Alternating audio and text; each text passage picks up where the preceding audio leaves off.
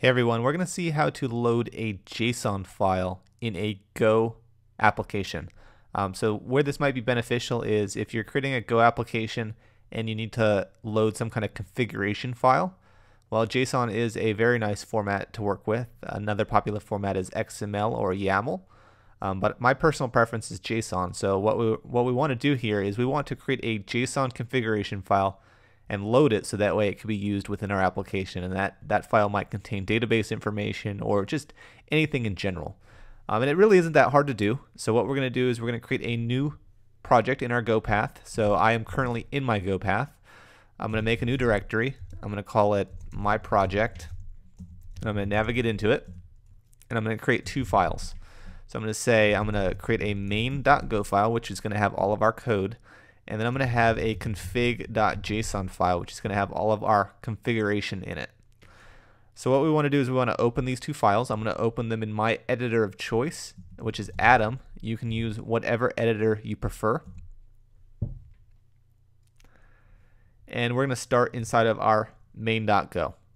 So we're going to say package, main, and function main. All right. So let's first start by creating this config.json file so we know what we're going to try to load here. So typically what you would have is maybe you would have database, and then that might be an object, and that might include a host. So we'll just say localhost. We're just going to use fake information. Port, maybe this is MySQL, so it's 3306. Doesn't really matter. Let's close all of these errors out that are popping up in my editor. And then let's say maybe we have maybe we have an actual application host name or a port. Let's say host, and this one will also be on localhost, and then port, this might be 8080. So I'm just making stuff up here. Maybe we have database information, maybe we have application information, doesn't really matter. But let's go ahead and save that. So now let's go into our main.go file, and what we want to do is we want to create a structure that will hold this information after we load it. So what we can do is we can say type config, and we can name that whatever we want. And inside of this struct, what we can do is we can say database, and this is going to be a struct in itself, and we're going to say host.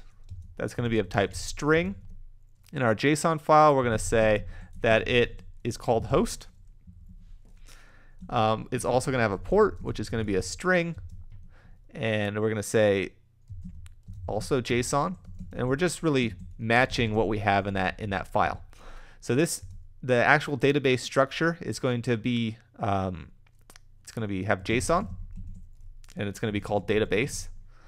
And you can see where we're going with this. It really looks just like what we have in our config file. So we have database as our parent kind of object here. We have a host and a port, which is what we have. So we have parent object, host and a port. We're also going to do host. That's going to be a string. That's going to be JSON. It's also going to be called host and port. So we're just matching what we have in that config file, and we can save it. So this is where things might get a little interesting. So let's go ahead and create a function for this first. Let's go ahead and say function, and this will be load configuration. And we're going to pass it a file name, and this will be a string. And it's going to return a config. So inside of this, we can say var config, and that's going to be of type config. Then what we want to do is we want to load that file, so we can say config file. Otherwise, there's going to be an error, and that equals os.open. We're going to pass in file name. And my editor will actually add the imports for me automatically. If yours does not, then just go ahead and add them as we go along. So what we want to do is we want to see if it errored for any reason. So if it errored for any reason, and we could actually, instead of just returning config, we can return two items here. And this one could be an error. We can say if error not equal to nil. So if an error exists, we can say return, and we can say config which should be nil, or we return the error. All right, now if that succeeds, then we can move along. But actually, before we do that, we want to actually say defer, and we can say config file dot close. So what we're saying is that when this load configuration function is done, when it's reached the final line, it's going to close for us. So it's going to defer till the end and then close, because it's good practice to close the file after you've loaded it. So after we've confirmed that there's no errors, what we can do is we can do the following. We can say JSON parser. This is just a variable name equals JSON.new decoder.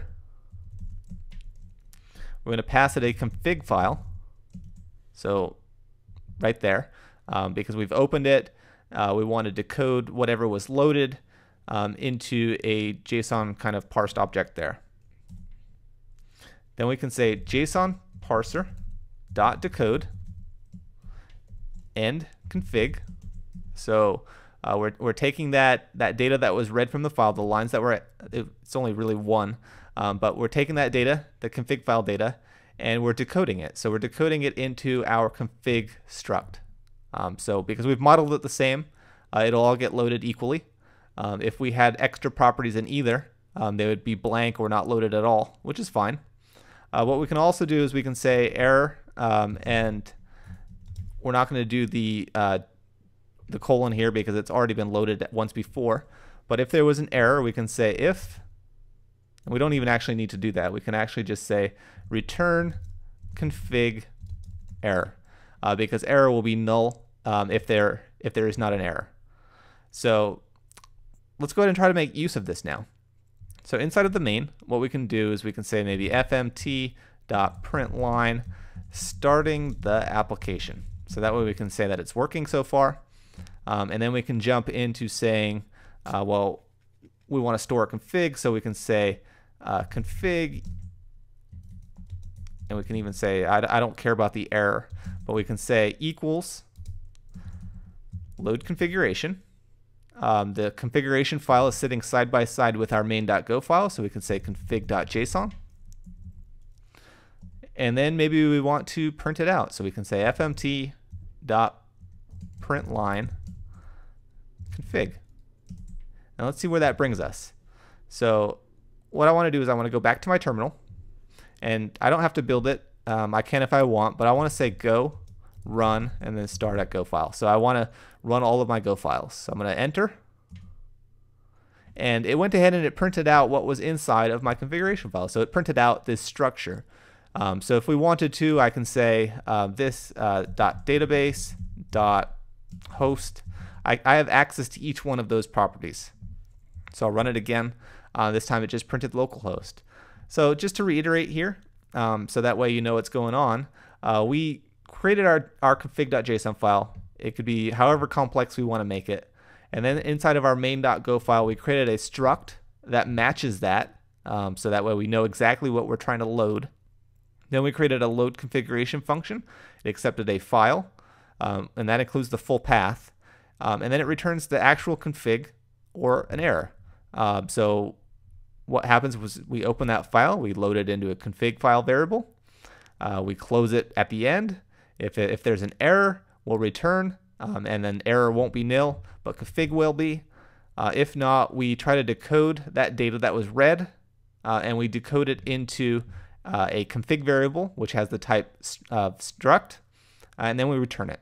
And we make use of that in our main function. So it really isn't that hard, but it's very useful when making Go applications.